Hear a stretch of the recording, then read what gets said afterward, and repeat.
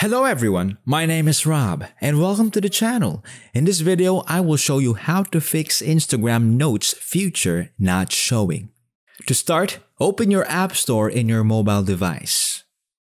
Now search for Instagram.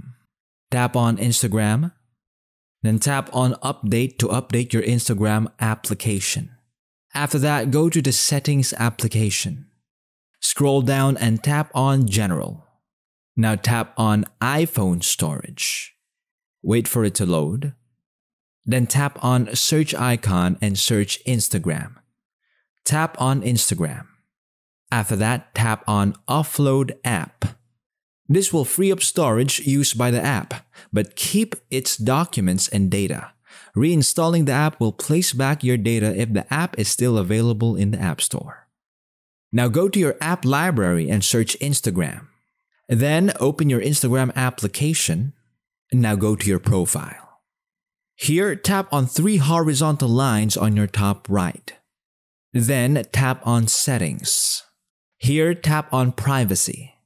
Now tap on Activity Status. Now turn the toggle Show Activity Status on.